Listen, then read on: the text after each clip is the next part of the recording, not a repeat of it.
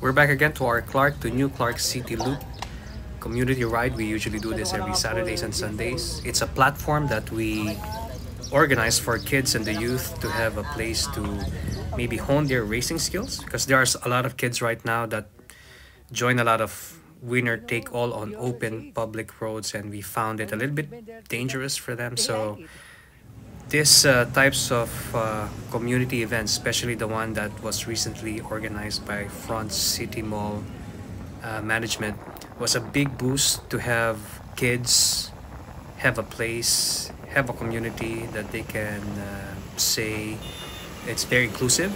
So they get to hang out with adults. They can hang out with seasoned riders like Carlo, with riders from CRZ, with parents, with women. But it's just nice to see young minds being able to mingle with professional adults. We always believe that these are platforms that can help them develop their social skills. Plus, communities like this are a huge platform for parents, for moms, for homemakers, where they don't feel threatened or discriminated. Because, you know, in the Philippines, cycling used to be considered a man's sport, but that has changed now. There are a lot of women, there are a lot of executives, there are a lot of coaches like Coach Melvin over here who have been supporting a lot of community events. And what I like about these types of rides is it brings back the nostalgia back in the years when nobody cared what bike you use, nobody cared what brand you use, nobody cared what jersey brand you wear. Everyone is just really excited to wake up in the morning, show up at the meeting place, and you just get that chill in your stomach, butterflies in your stomach when you see a lot of riders gathering together, cheering for each other. It doesn't really matter if you know their names. The common denominator is always just cycling. And I remember this vividly back in the 90s, back in the 2000s, when cycling was at its infancy. And I think the COVID experience, although a little bit traumatic for everyone, was a big spark that made people really try out cycling. And in this scene over here, we can see a lot of people from different walks of life, different ages. Wow, gagawin ba ulit ni Nathan yung rider? Are you enjoying the ride? Congratulations, Nathan, guys. How old is that? 11. Wow, Max is 11 years old, 20-kilometer finisher. So we want to recreate this experience again. Last week, Benji won the Clark to New Clark City Loop. So one of his major target was to win the CRZ jersey. Another one of our friends over here won shades. It's just really for fun. These prizes are the ones that are being donated by some of the community members. Jerseys that they don't use anymore. But it's just nice to give these kids the sense of dignity instead of just sponsoring them and giving away stuff. I always believe that the best thing that you can give a kid is the sense of dignity. And we are in a position to show them that if you work hard for something, owning it, winning it means so much. And it teaches them this character development of giving themselves self-respect. And I think that has been lost in the past few years, where kids are starting to just normalize the idea of asking for sponsorship, asking for free stuff. And we always get emails like that, and we always tell them, just join us. If you do well, you do well. So this Saturday and Sunday, we did the 77.4 kilometer loop again. We start here at the parade grounds. We use the same roads that everyone uses every weekend. Super safe. Traffic is really light. And this straightaway goes directly all the way to the airport road. The roads are really clean. You can rolling at 36, 35 kilometers per hour. We try to keep everyone together by managing the speed. All you gotta do is just show up. You don't really have to do a lot of sprinting or attacking. These types of rides that traverses the mountains and small hills in New Clark City is an attempt to show the kids that there's a different way of riding. Instead of just standing up, attacking, burning yourself up, and getting too tired.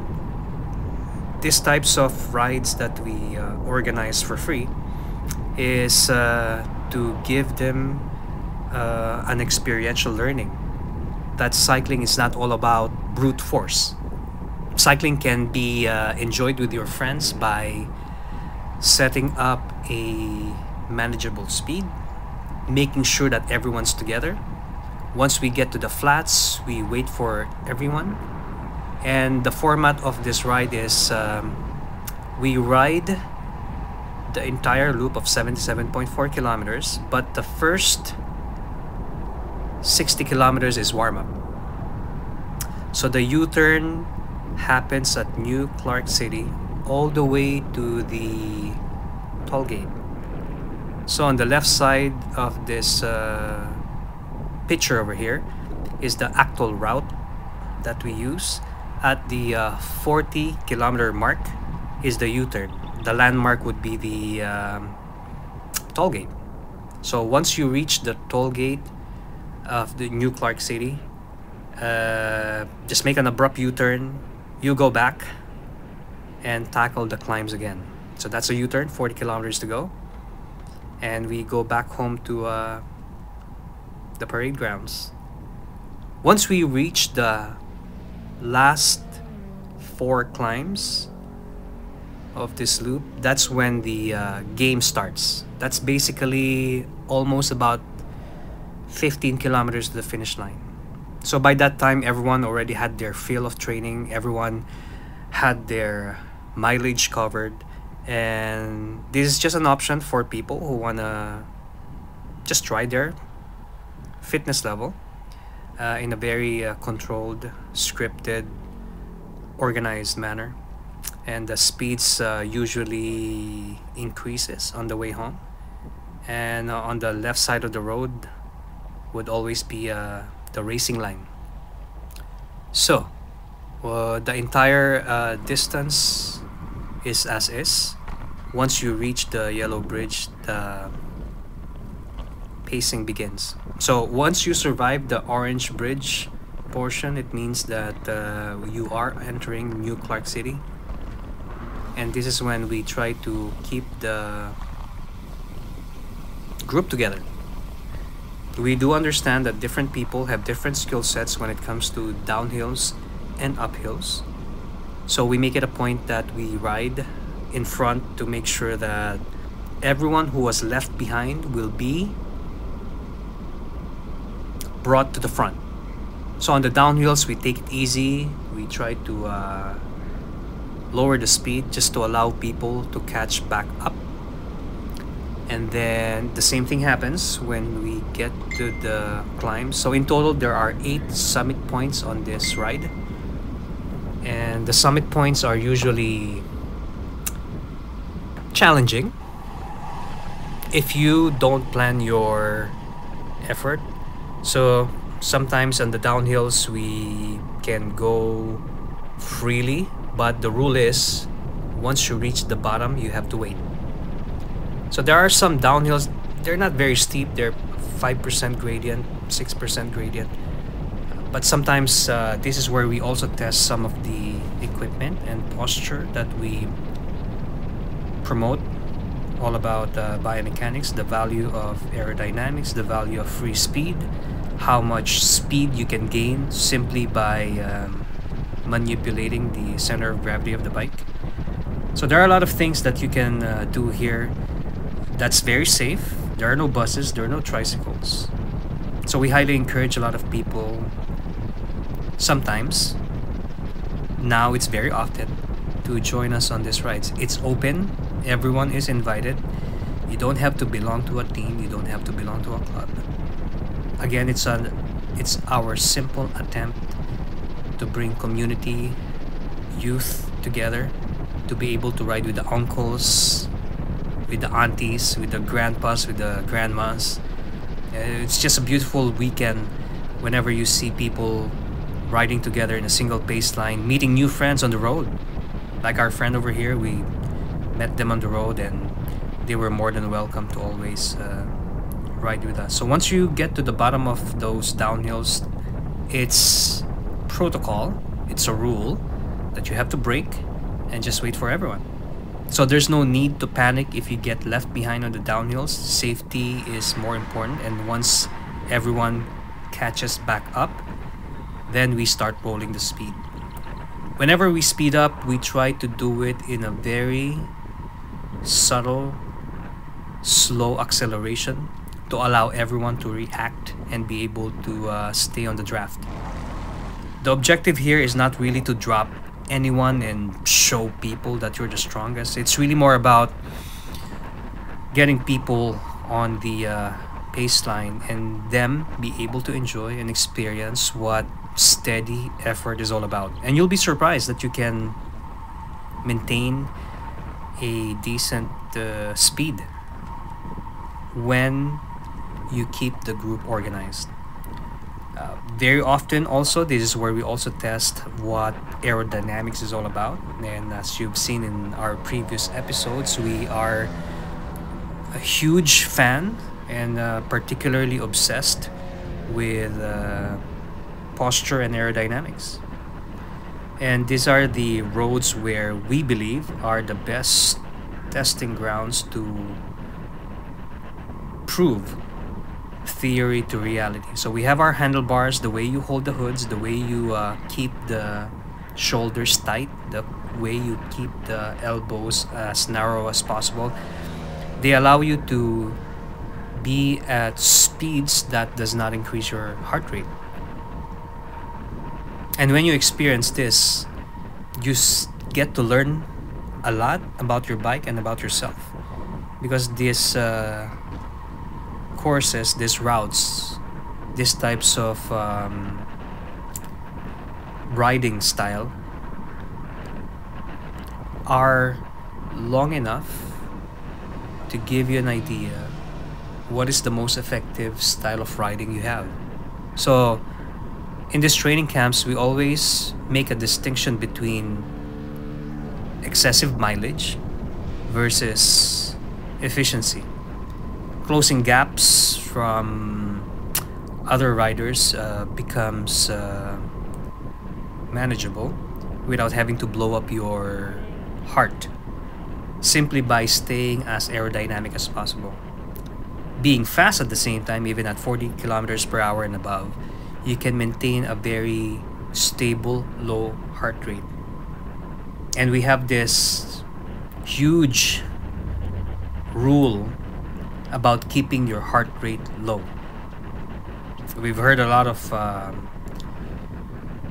news about people having issues with cardiovascular system. So this is one of the things that we try to teach on all our camps, how to lower your heart rate, take care of your cardiovascular system by not exceeding your maximum effort.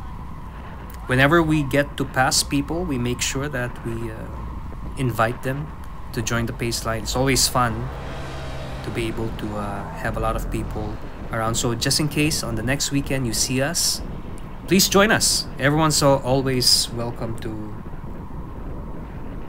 be part of the pace line. If you get dropped, it's okay. We always have a U-turn and we get to slow down a little bit. But I can guarantee you, if you get to experience these types of riding, it's always exhilarating. It's something that you get to remember during the weekend. The fast pace is such a challenge that you'll notice nobody talks on these types of rides, and that's a little bit refreshing, because you get to concentrate on the task ahead. It makes everyone focus, especially when you're this close to the wheel of the rider in front of you. But it just is extremely rewarding when you get to hold a position as long as you can, because this is the only way you can really develop posture muscles and the skills to stay at high speed without having to panic. So on a side note, this is the reason why we design our bikes. This is the reason why we create custom geometries to keep the bike balanced, that even on high speeds the bike stays steady. At the same time, most of the bikes that we develop are made to measure, because it's the only way, based on our experience, to have a sustainable posture that you can do the whole day and be excited. So on the 24-kilometer mark, this is the point when some people turn right, but the objective of this baseline group is to finish the whole 74 80-kilometer bike ride. So there are a lot of choices here in New Clark City. There are a lot of corners that you can cut through if you're not into the mileage game, but there are also a lot of open spaces if you want to have that extra mile on your leg.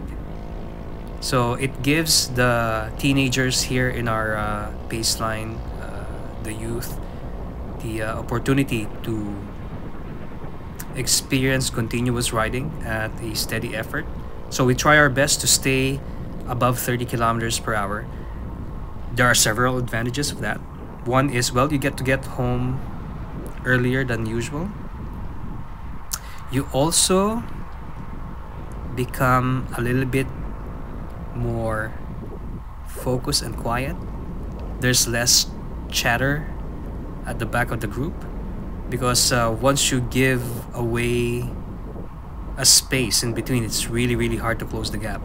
You can see from behind, Carlo just had a momentary gap, and this is something that is very difficult to close. So what we want to do is to allow the whole group to catch up back up again.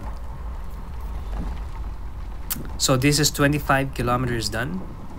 Remember, the finish line is 74 kilometers. That does not include the walk, cool down, and warm up. In total, the whole ride is around 80 kilometers.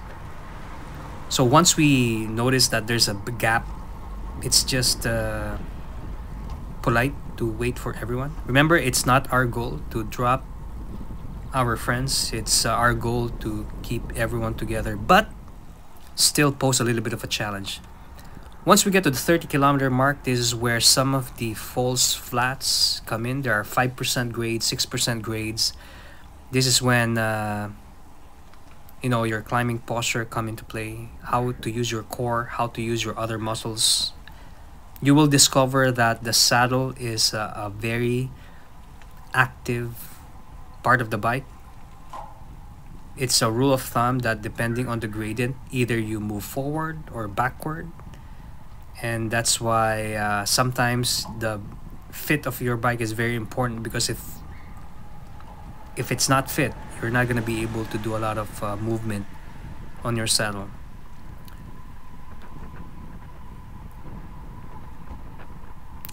Carlo finally decided to go second wheel, and he's very good at following wheels now. I mean, I've seen the progress of Carlo. If you've seen the old episodes before, he's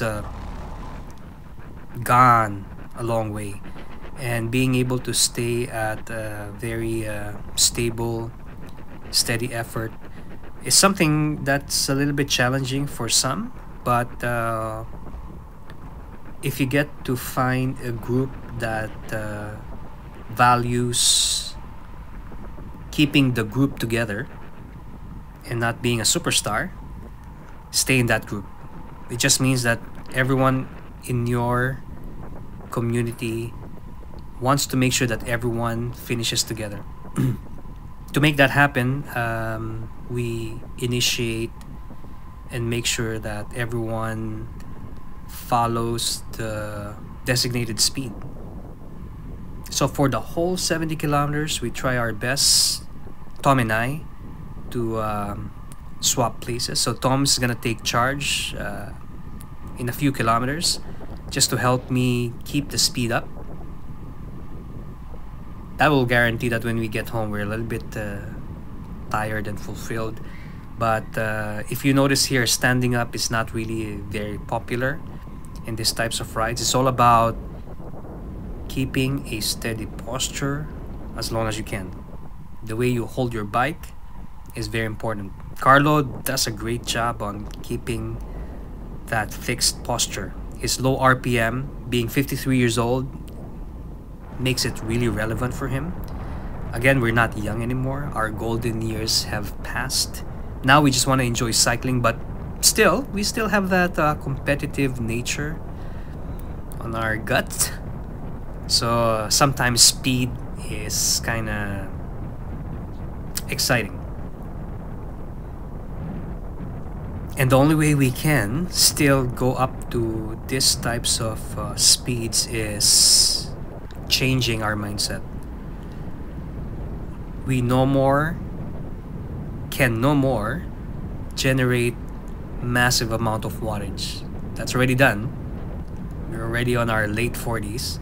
So the only way we can stay at this level is trying to hack our way into college physics. That's aerodynamics, that's posture, that is distribution of effort, plus patience. You gotta be patient. You cannot be overly excited. And those are the main pointers that we always advise our friends, especially the youth, that you have to be really, really patient. Plus, you have to really invest a lot of time on the basic foundation, which is technique, posture, and the ability to understand your limits. You have to always understand your limits. Looking from behind and seeing the long train is encouraging. And when you're in front, you'll understand that sensation, that when you're in front and looking behind and a lot of people depending on you, you just have to keep the speed up. Tom, the juggernaut that he is, was very kind enough to take the pace and took the initiative to keep the speed up. And it was our objective to get back home as early as we can.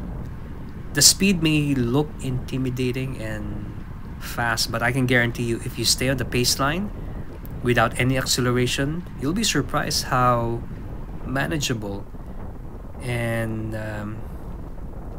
easy it is to stay at speeds above 30 kilometers per hour.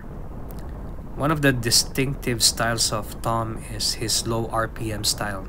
So at 36 kilometers per hour, at 40 kilometers per hour, it makes him stable, and sometimes it just looks effortless for a man his size.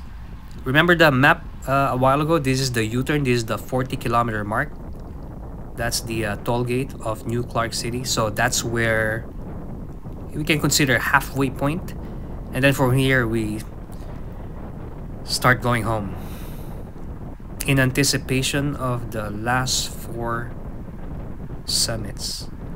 The last 4 summits are the most challenging, so before we get to the base of those 4 summits, we want to make sure that everyone is intact. So there's a momentary lull in speed, 32 kilometers per hour, just to make sure that everyone gets back in line. And once we realize and understand that everyone is already together, that's when we slowly start speeding up.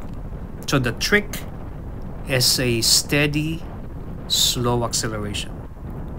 You will notice on the telemetry that the speed just slowly, by increments, goes up from 30, 32, 34, 35. It can go up to 40, but you have to do it in a very, very slow, steady effort. Sometimes when you encounter those slight climbs, just like what we're encountering right now, these are 5% grade climbs, usually flyovers, bridges. You don't have to stand up, just grind your way, stay seated, And then in the downhill, you don't have to stop pedaling. You just keep the momentum going. And the aerodynamic portion of this ride becomes more and more important. That's why during the bike fitting session of every CRZ member, posture and holding an aerodynamic silhouette has more value than, let's say, upgrading your tire or upgrading your saddle or anything else. Even Tom, the massive size that he projects on the wind, when he tucks and keeps a compact posture, he can easily go at speeds that would normally be challenging. And the only way he can do this is because of his bike setup. His bike was specifically designed for his posture, so because of that, he defies physics, meaning a lot of people who've seen him ride cannot connect the speed that he produces compared to his size and silhouette. You'll be surprised what biomechanics can do to your performance. And having a very compact fitted bike will allow you to use a lot of different muscle groups that you never thought existed. So even for Tom, he can keep chugging along like a freight train, even on climbs. If he wants to rest, all he has to do is just straighten his elbows. Once he's ready again, he tucks in. And even on this slight climbs going up to the bridges, he can just keep the pedals going. One of the tricks that we learned in aerodynamics is on downhill sections, you can have free speed, zero speed, and still keep the speed up. And we only encourage doing this on clear roads. So from 47, 48, 49, 50, 51, you can see the speed slowly goes up at zero effort. And with 51 kilometers done, we're only 24 kilometers away from the finish line. So once we get to this portion, we know we only have 24 kilometers to go. And it also means that we're so close to the climbs. Once we reach the climbs, that's when things come alive. And this is that portion at the 57 kilometer mark where we start to get closer to the base of the climbs. Everyone's getting ready. Everyone who survived the first 50 kilometers are here. If you want to stop, it's okay. But for some of the participants over here, they just want to challenge themselves, so they stay with the group, they stay with the pace. We keep the pace steady even at 3%, 4%, 5% gradient.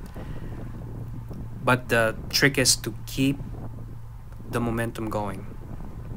And even though it's a 2% climb, 3% climb, if you attack, you have to have the discipline not to exceed your limits. So we allow attacks like that simply because we can't catch them.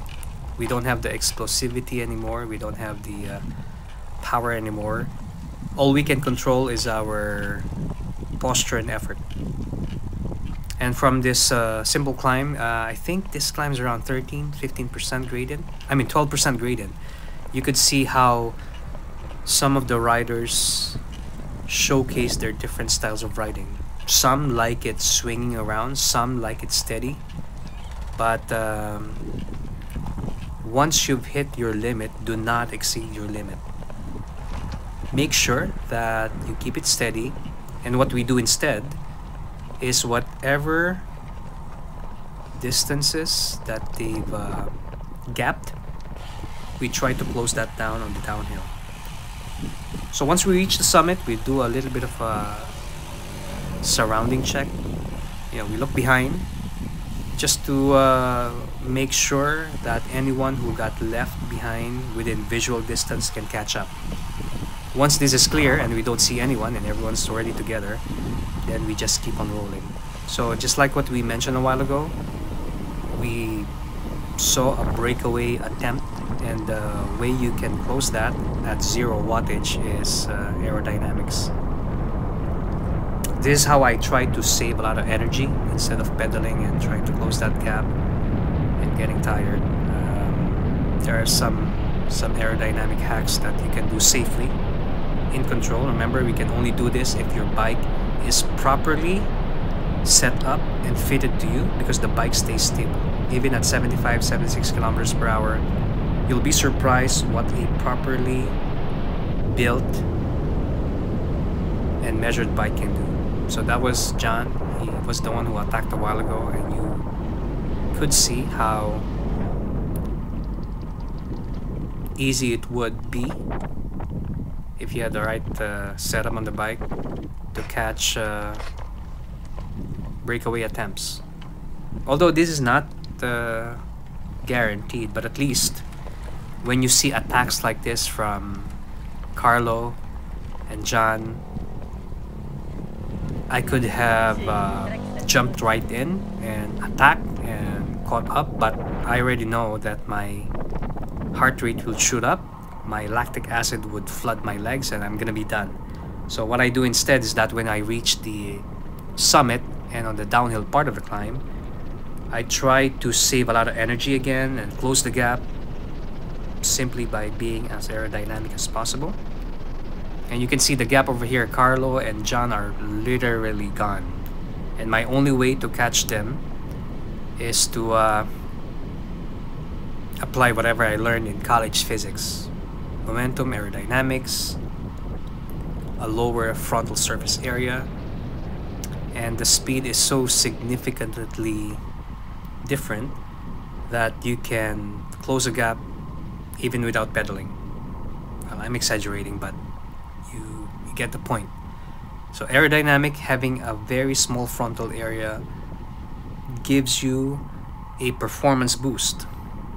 Well, not really your performance, but in terms of speed, you can now have the chance to close the gaps. And just like so, I was able to close the gap before the summit of this climb. So to take note, this is the second of the final 4 summits. So technically, this is the 6th summit finish. There are 8 summits. The 8th would be the Orange Bridge. And I just couldn't close the gap with Carlo and John. There's no way. They're just so lightweight and well trained for these types of elevations, and I congratulate them. But the only way, again, I can close that massive gap without having to spend so much energy is aerodynamics. Keep the weight at the back of the bike. As you can see, the road is not really smooth, it's still cement, so I need to have 100% control of the handlebars. And once you get into a very comfortable position, don't just copy this. This is something that we do on a regular basis. You can immediately see the gap that opens up from our friends from behind, but also at the same time you can see the gap that closes up once you see them. 76 kilometers per hour. There are times that on favorable conditions, you can go up to 85, 90 kilometers per hour. But again, you can only do this safely if you have your bike set up properly. This is Carlo on a very good day. He's super fast on the climb. But the only way I can neutralize that gap is yep, that's it. Stay as small as possible on your frontal surface area. Again, I just want to remind people, Don't just copy whatever you see on YouTube. There's a huge amount of training and conditioning to make this possible. So that's John, again, another guy that was with Carlo on the breakaway.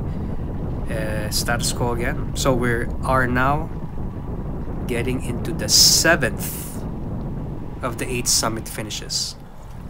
So this is the 7th.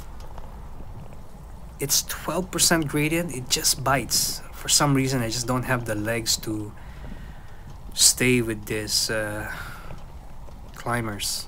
Carlo is just super light that he can just spin that gear together and go with the young guys. You gotta understand that Carlo is 53 years old, and for him to generate this much torque is unbelievable. I mean, I've seen him from start to finish when he started with CRZ.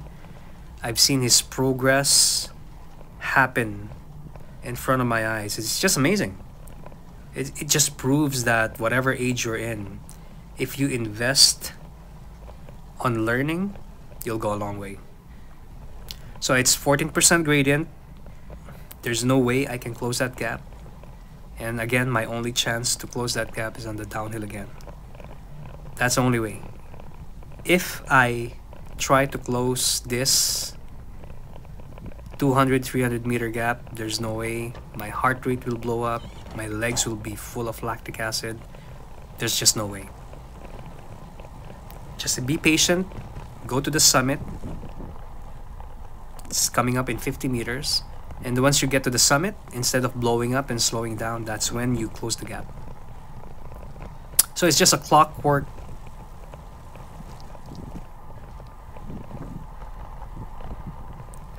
strategy. Stay steady on the climb. If it's beyond your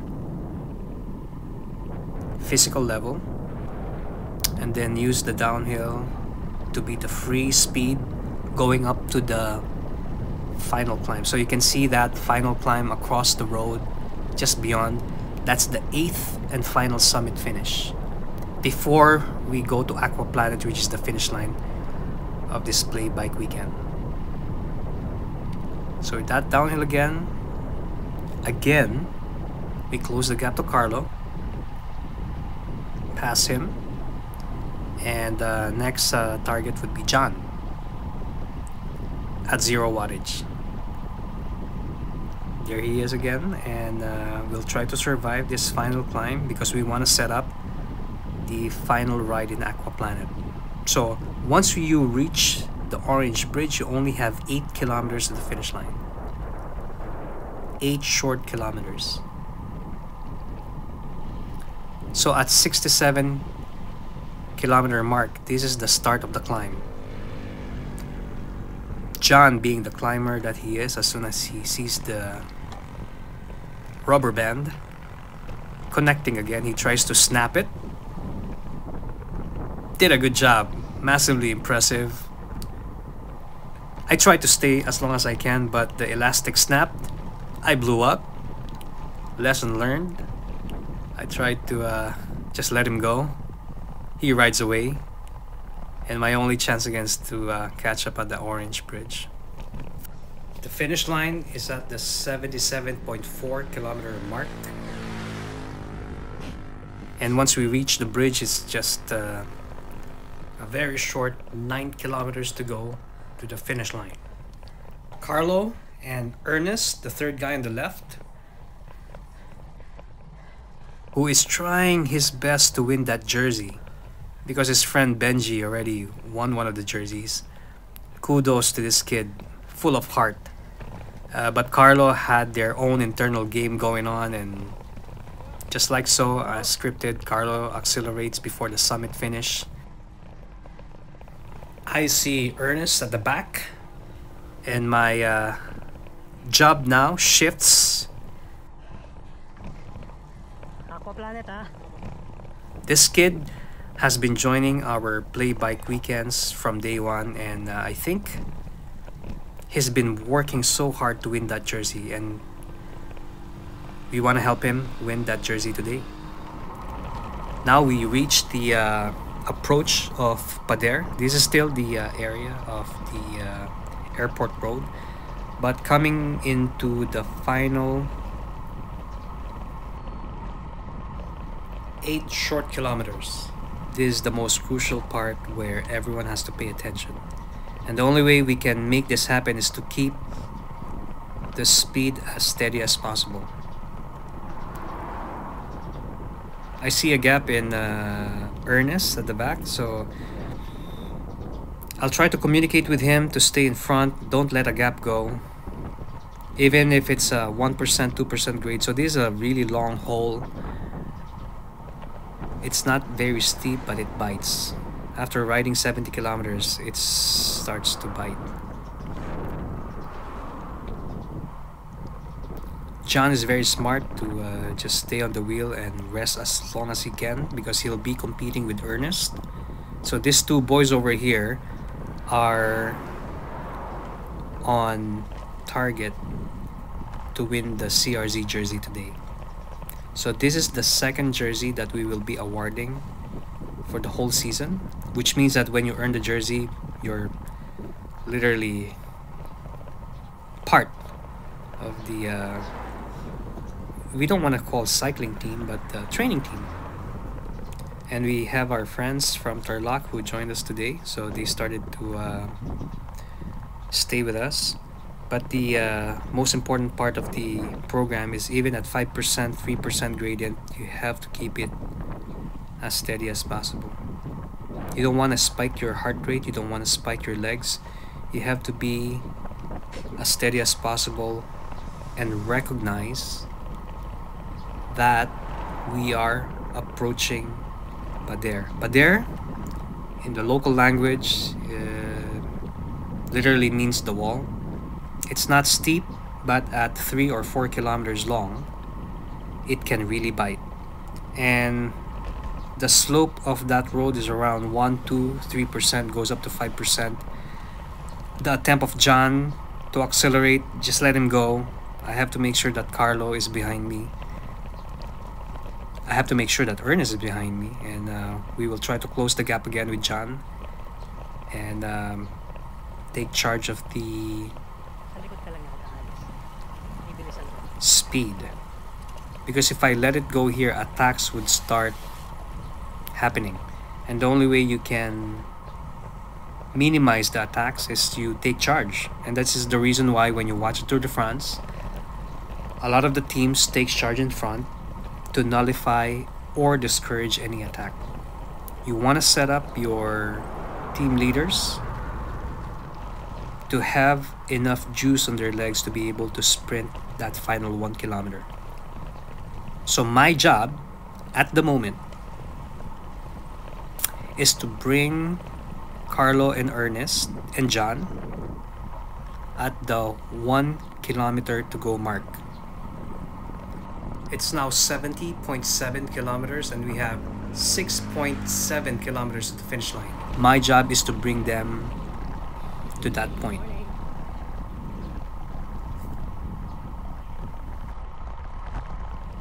So we are 5 kilometers away from the finish.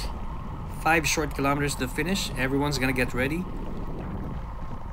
John and Ernest are gearing up for a massive sprint. Hopefully Carlo will be there. Remember that the finish line is at 77.4 kilometers. 77.4.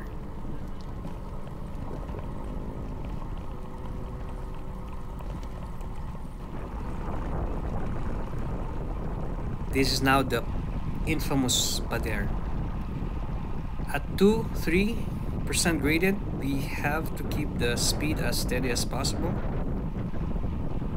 This is 3 kilometers to the finish. At this point of the route, we are now 3 short kilometers to the finish. And what we're gonna do is to try to drive and drill down the speed as long as we can to discourage any attack from behind. So my job is to bring them with 1 kilometer to the finish. That would be at the 76 kilometer point. So enjoy the ride. I'm gonna leave it from here. Please join us at the finish line and the awarding ceremonies, and thank you again for joining us today. Hopefully on the next few weekends we get to invite you. We can meet up at Front City Mall or at the parade grounds in Sidecar.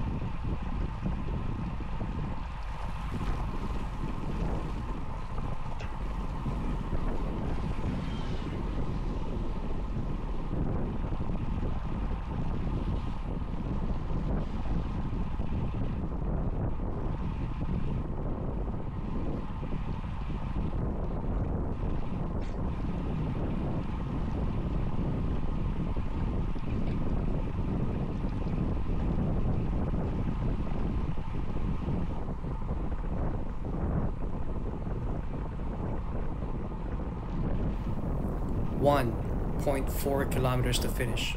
1.4 kilometers to finish.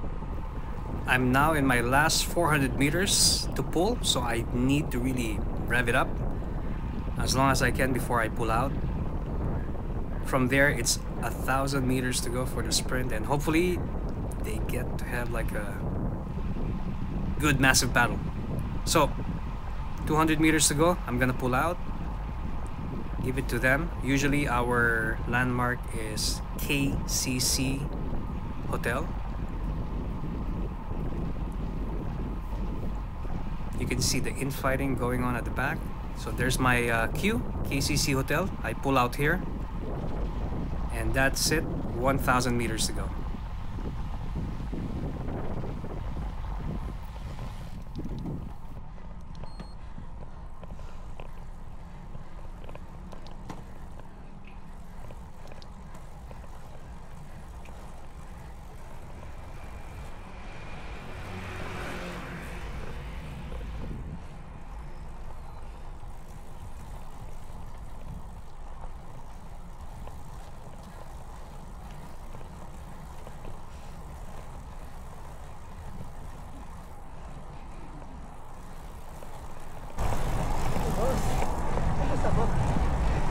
Silang dalawa. Ganda ka na, coach. Kasi hindi magpagod mo dati eh. Dadala ng trangko yung... Lakas na, coach. Hindi naman sila pagod eh, no? Ayun si...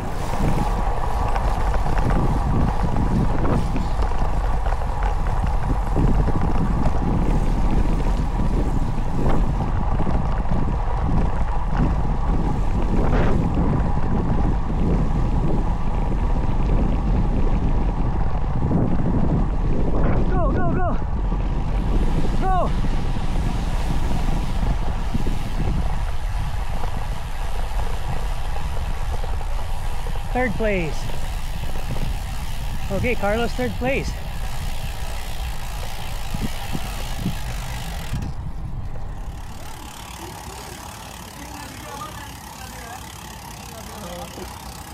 Hey, coach! Hi, coach! Bandang uli, sabi niya. Hi, coach!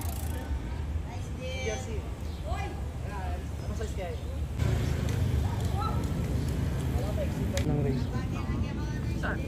Yan, NCC loop. Clark NCC, tas finish line Aquaplanet. 6 AM. NCC papuntang balik dito. Balik dito. Taas. Sando mo, Ernest, nakalabas. 1, 2, 3. May ano ka na, panganay ka ha. Galing ha. Wow. Congratulations. Benji, ay, kala si Benji. Benji daw. Sakto Wala yung lasing. size ah. Lasing, di sumama. Sakto yung size. Kaya sinukat sa'yo ah. Okay. Ano yan, 2XS yan sigurado. Okay, our play bike champion. Muna para wala nang Total birthday niya today. Ikaw yung riregaluhan niya. Wala nang upgrade dito. Full Walser bike. muna ako. Full bike. Hanggang tumanda na Mag-walser ako. ka, mag-walser ka na, Bob. Buhay nga muna, Bob. Coach, thank you, Bob. Sir. Coach. Coach, thank you. Congratulations! Hindi ito naman dapat ikaw na. Susunod ah. Susunod ikaw. Sa lahat. Hindi na kayo, puro CRC na kayo. Ikaw rin. Hindi. Partner rin kayo ng CRC. Family na kayo. Kaya kung yung isipin na common na ka-DS, family na kayo. Okay. Sige, Bob, Carla. Ingat kayo. Ingat. Wow, pogi! Si Benji to. Ay, BG! Kala ko si Benji. Ay! Oh, video pala. 1, 2, 3. Daan ako. Tigris, yung mga.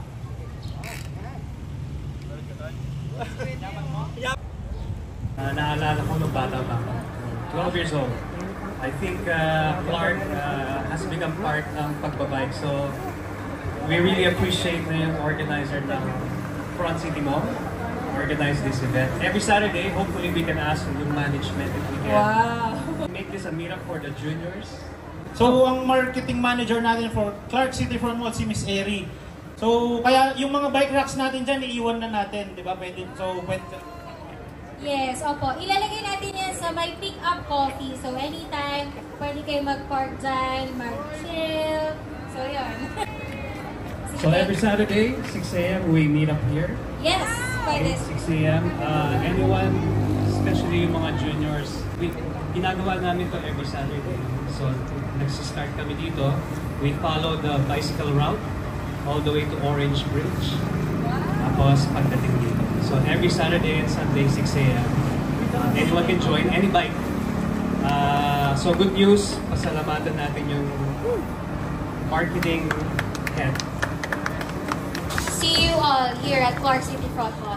Next year, mas marami nang magbubukas na tenants. Thank you very much.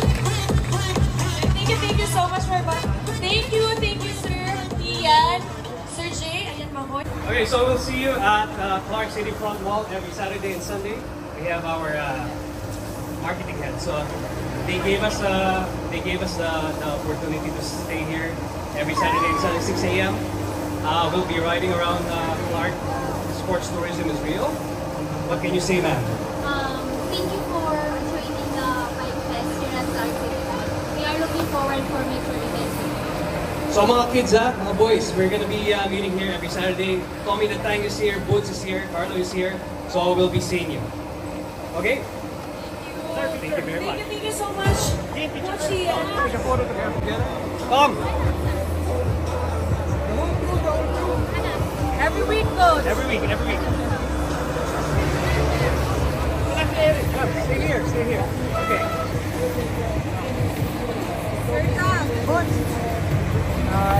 Where's the mic?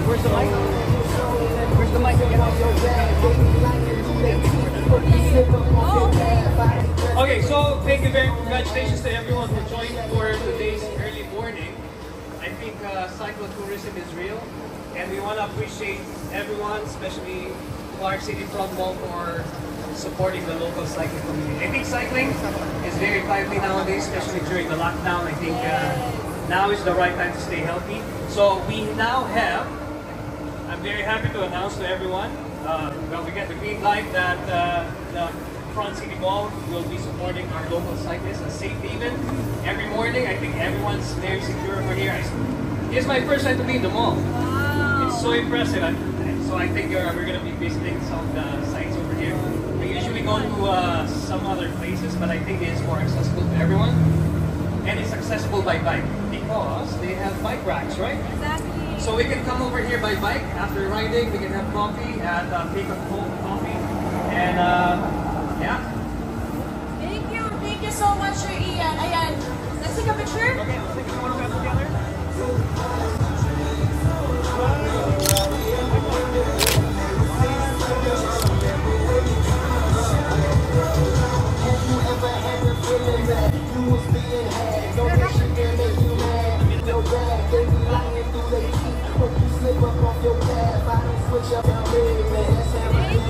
Thank you very much for organizing the event.